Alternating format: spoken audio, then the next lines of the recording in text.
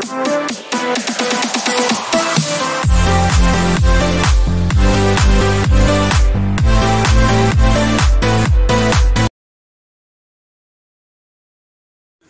nandito na naman po ako para mag-share ng aking nalalaman patungkol sa kung paano ba mag-register sa SSS website o kung paano ba kumuha ng SS number via online registration gamit lamang po ang cellphone. Mga madam and sir, itong tutorial ko po na ito para po ito sa mga hindi pa nakakaalam kung paano ba kumuha ng SS number o kung paano ba mag-register sa SSS website. Lalo na po ngayon, pandemic, halos karamihan na po ng mga application, registration, halos lahat na po ay online. So, sana po mga madam and sir, itong video tutorial ko na ito, makatulong po ito sa inyo at magustuhan niyo po ang tutorial ko. So, simulan na po natin. And make sure po, bago ka pumunta sa SSS website, meron kang nakareding Android cellphone, meron kang internet connection, at syempre, meron kang application na Google Chrome, Firefox, or Edge. So, ayun. Ako po, ang ginagamit kong Play Store ay Edge. Kasi mas mabilis po yung ano niya. Click po yung Edge. Ayan. Gamit lang po note, gamit ko lang po ay Android cellphone. YY6. Ayan. Pagpunta mo po sa may, ayun, dito na po tayo. I-type mo ang sss.gov.ph. Pag na-type mo na yan, go. So, ayan, loading. Wait natin. Medyo iano natin kasi gamit ko lang ay cellphone para lang po ito sa mga rich, mga poor gaya ko. Joke lang. So, ayan. Pag nakapunta ka na po sa SSS website, i-click mo tong I'm not a robot.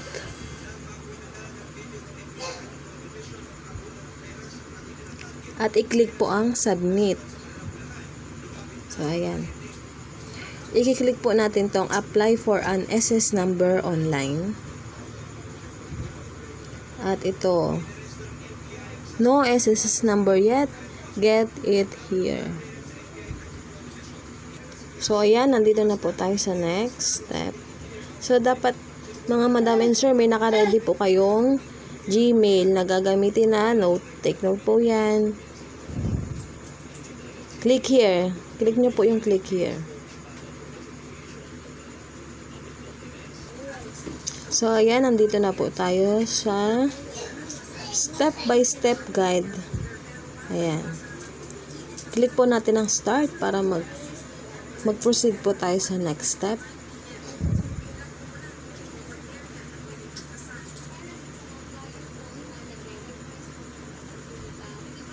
Medyo mabagal yung net ko. So, ayan, nandito na po tayo sa registrant record verification. Ayan. I-fill upan po natin tong last name, first name, middle name, kung junior ka ba. Ayan. I-click lang po ito. Ayan. May nakalagay po dyan. Kung senior ka ba, the third, first. So, ayan. Date of birth. At yung email po na sinasabi ko. Kailangan may nakaredy ka pong email. Dahil dun po, papasok yung continue link ng application sa registration mo sa SSS. At kapag na-fill up mo na po yung mga yan, i-click mo po tong I'm not a robot. At i-click mo rin po tong I certify that above information are true and correct. So, pag na-click mo na po yan, i-click mo po tong submit para mag-proceed po sa next application. At doon po papasok yung next application mo doon sa email na nilagay mo po dito sa email na binigay mo. So, ayun, i-fill upan ko muna siya.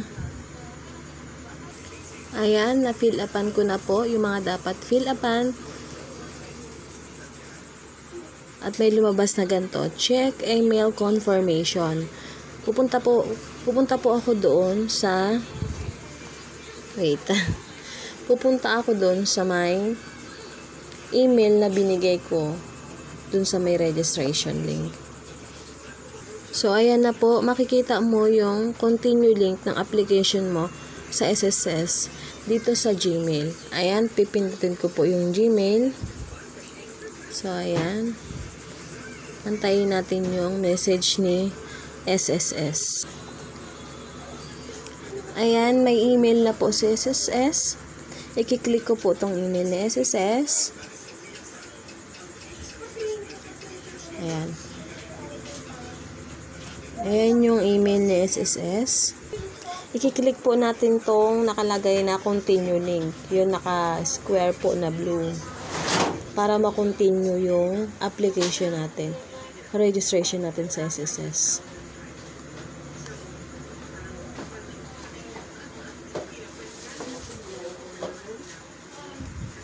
Ayan. Nandito na po tayo sa first step ng registration natin sa SSS. So, ayan, mga madam and sir. Kung ikaw ay babae o lalaki, i-click mo po ang male or female. Kung ikaw ay lalaki, male. Kung ikaw ay babae, female. So, ayan po. Ilagay mo po dito yung mother's maiden name. Yung apelido po nung mama mo nung dalaga. Dalaga pa siya. Tapos, first name niya, middle name niya. Mobile number. Pakilagay po dito ang mobile number. At kung saan po kayo naka-address. Kung nasa Metro Manila ba o provincial. Kung nasa provincial po, i-click lang po ang provincial. At pipindutin po itong select province. Loading pa lang. Loading. Ayan, kung taga-province ka, click mo yung province. At may mga lalabas dyan na maraming province na nakalagay. I-click mo lang po itong select provinces. Marami na pong lalabas dyan na iba't ibang province. So, ayan, click mo po dyan kung taga saang province ka. So, ako, dahil taga Zambales ako, i-click ko po ang Zambales. At ito, next, i-click mo po itong select cities. Click mo lang yan, maraming cities na lalabas dyan. Ayan. Next, click mo lang tong select barangays. Ayan, marami pong lalabas dyan ng mga barangay. Ayan, kahit wag nyo na po itong fill upan tong building name, house number, street, subdivision. Kahit wag mo na pong fill upan yan. So, ayan, purpose of registration. Kung ano pong purpose mo, kung bakit ka nag-register for employment po ba, self-employed, overseas Filipino worker, non-working spouse, o NWS. Akin po, i-click ko yung self-employed. Ayan, kung self-employed ka, tatype mo dito kung anong business mo, kung anong trabaho mo, kung anong profession mo. At ilalagay mo po yung estimated monthly earnings. Kung for employment naman, hindi na kailangan ng ganito. I-click mo lang to. Tapos, save. Ay, kahit hindi mo na siya i-save. Click mo yung next para mag-proceed ka sa susunod na registration. Ayan. Ayan po. Dahil na-fill upan ko na lahat, i-click ko po itong next. Ayan. Ito na po yung next step. Dito tayo sa social status. Marital status. Kung single ba.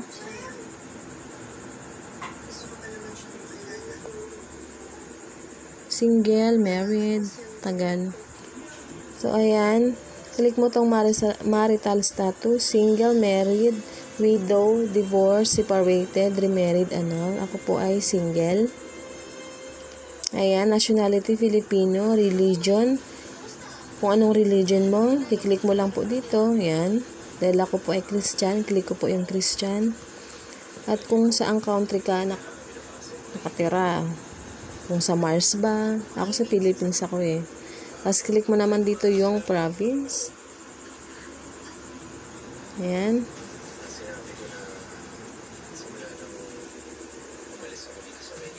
At yung municipality mo, kiklik mo lang to, marami ng municipality na lalabas dyan.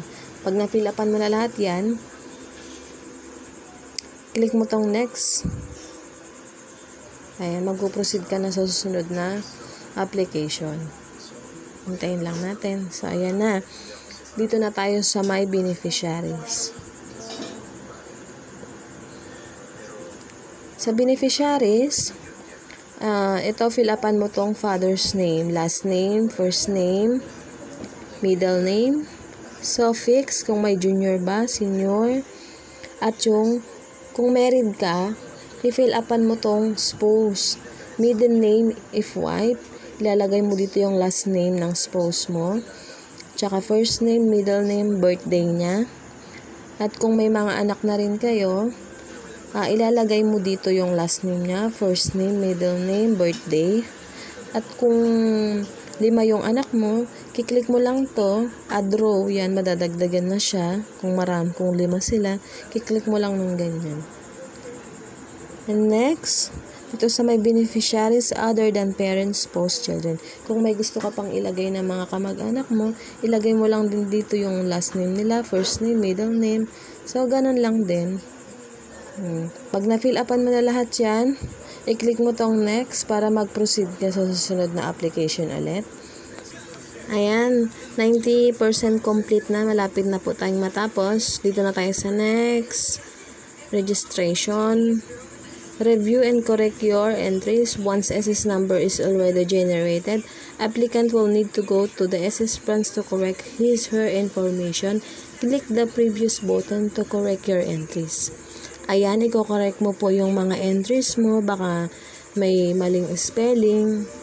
Kasi pag may mali pong spelling, kailangan mo nang pumunta sa mismong SSS office branch.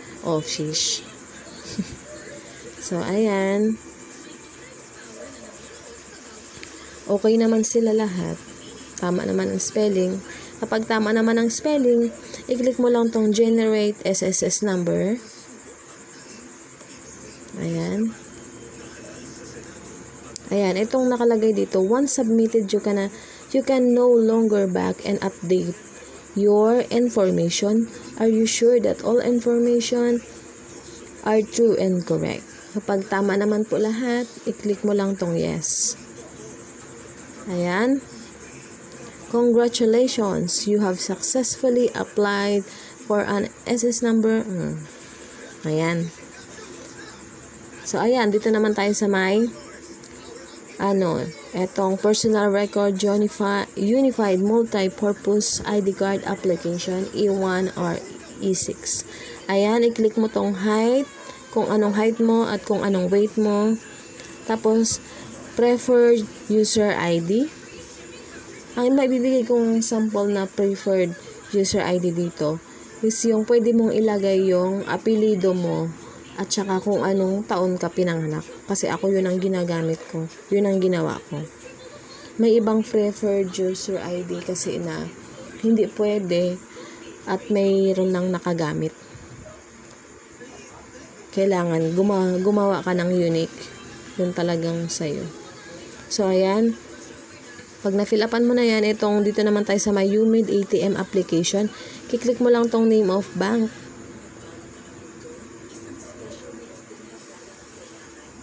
Itong itong umid ATM application, para saan ito? Para po ito kapag ka nag-loan ka, dito po papasok yung loan mo sa ATM na a-applyan mo. So, importante din po ito. Kailangan applyan mo to kasi kapag nag-loan ka, may naka-ready ka ng ATM application. So, ayan. Ang available lang naman is Union Bank of the Philippines. Click mo tong Union Bank of the Philippines. At i-click mo rin tong branch of the bank. Ayan. Siyempre, Union Bank pa rin. para kahit saan ka pwede. So, ayun, pag na-fill upan mo na, click mo tong proceed para punta ka sa next application. So, ayan, fill upan ko lang muna. Ayan, click na natin yung proceed.